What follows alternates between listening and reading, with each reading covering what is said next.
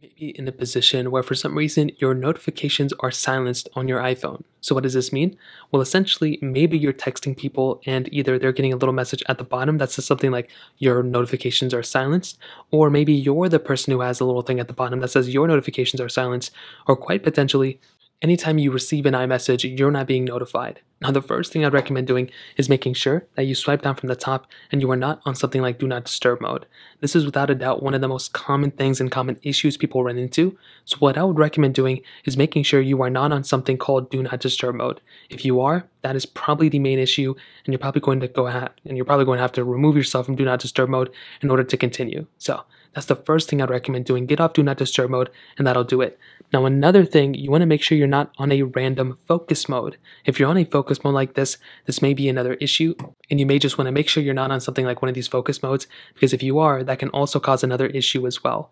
Now, another thing I'd recommend doing is making sure you don't have silence mode enabled. So as long as you have your notifications on, then you should be good to go. So what I'd recommend doing here, going under sounds and haptics, making sure you have decent notification availability.